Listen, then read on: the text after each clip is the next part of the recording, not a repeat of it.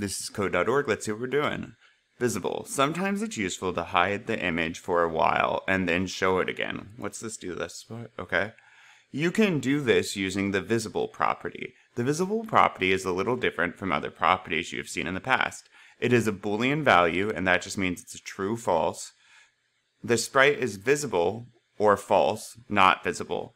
By default, visible is true. Yeah, by default, we can see the sprite. Oh, that's getting huge. Make a balloon pop when it hits the edge of the game area. Add a condition that checks to see whether the balloon has hit the edge.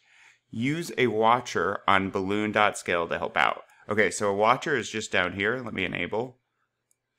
And then balloon.scale. And all that does is let us track. It's just like debugging in professional software. Balloon.scale plus, and it lets us track this variable.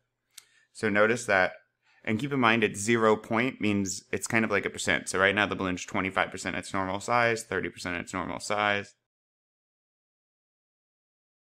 And we're just going to let it keep going until it hits the edge. Maybe here. So maybe 0.7. Okay, it's going to be somewhat up to us. I'll try 0.7. So create a Pop Sprite, which uses the Pop visual in the animation tab. Right? Oh, yep, right there. Okay. So we're going to need to create a Pop Sprite. Got it. So we're creating a separate sprite for this. We're not just changing the animation. I wonder if that's because of scale. But I'm going to just call this Pop. All right. And then I'm going to set the animation Pop to our, oh, it's called Pop 2. Okay. Create a Pop Sprite which uses the Pop visual in the animation tab. Oh, wow, that's huge. So maybe we want to scale that down. Inside one property, visible. Yes. All right. So to start off then, we want the sprite pop hidden. So what we can do then is use this visible. And if I just drag it out, I don't need it in the draw loop because I just want to set it and leave it. So I'm going to set this visibility to false. So we can't see it at all. And I don't need this in the draw loop. The draw loop runs 30 times a second. So I don't need to keep telling the computer 30 times a second, not visible, not visible, not visible. I can just set it to not visible. Now we're using the counter pattern. So as we can tell with this down here, what's going on is the balloon scale gets a new value, right? Hey computer, balloon scale is going to be equal to whatever the balloon scale used to be equal to, plus 0.001. And then it goes back around, and again it adds 0.001. It's like counting up on balloon scale by 0.001 each time. And keep in mind for scale, 1 is 100%, 2 is 200%, 0.5 will be 50%. So we need a conditional inside the if add two statements. Yes, so that would make sense. So we need an if, a conditional. We're checking if what? Well, if the balloon dot scale is greater than, and I was thinking 0.7, and we can change this, but if the scale is greater than 0.7, what are we going to have it do?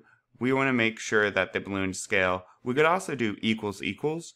Equals equals can be more difficult if for some reason a split second goes by and the computer misses that exact value, it won't run. But we can do equals equals. Just make sure it's two equal signs and not one, because one creates a variable or it changes a value. Two compares. We're asking, hey, is the balloon scale equal to this?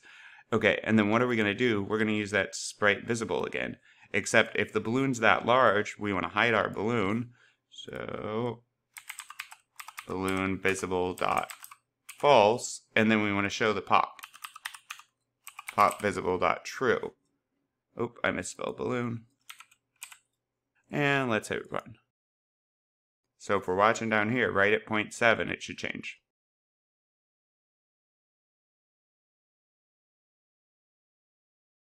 Oop, and it skipped over 0.7 because it adds 0.1, which was my concern. So let's go ahead and do greater than. So if it's greater than that, and I actually might do 0.67. So if it skips over it, because how it's counting, if it never equals exactly 0.7, it would never become the other one. So now, anytime it's greater than 0.67 is what I changed it to. It should be pop. Boom. I love it. And then we can, of course, mess with this scale if we want this a bit smaller. I actually like the size of it. Cool. Balloon successfully popped. I guess I don't need the watcher. Onward.